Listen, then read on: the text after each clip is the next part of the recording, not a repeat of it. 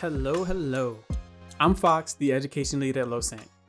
Losant provides the building blocks an enterprise would need when bringing an IoT solution to production. Today, we're going to talk about one of those building blocks, systems. Systems enable you to create a digital twin within Losant. We describe a digital twin as a digital replica of a living or non-living physical entity, like a stadium or an office building.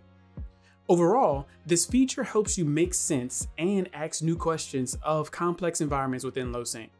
Let's dive in. Systems are a special device within Losant. They function as a grouping mechanism to describe the relationship between your devices and their data. For example, if you were building a smart environment application, you might place devices in meeting locations to determine occupancy or the number of people within the room. In environments like this, each room would be represented as a device within Losant. While building these types of applications, we'll have to ask ourselves questions like, how many people are in each room? How many people are on this floor? In order to answer these questions effectively, we need a model of our devices that describes how the rooms are related to the floors, and how the floors are related to the buildings, and so on. Let's take a look at what this would look like in Losant using the Huddle Room Monitor template. Right from within Losant, we can represent our devices that are measuring occupancy and our floor and building, which are represented as system devices within Losant. This model describes how data propagates from the lowest levels of your system to the very top. For example, these devices are measuring occupancy within a room. They're represented as standalone devices within Losant. All of these devices are located on the same floor.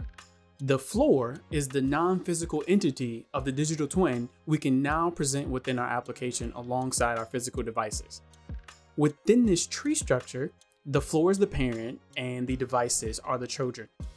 When we want to ask the question of how many people are on this floor, the value is the sum of all the occupancy counts of all the devices that are on the floor. Due to this tree structure, the same concept applies when we build on the tree. We can aggregate multiple floors into a building and multiple buildings into a campus. As the children devices report data, the data for system devices is automatically calculated by Losant.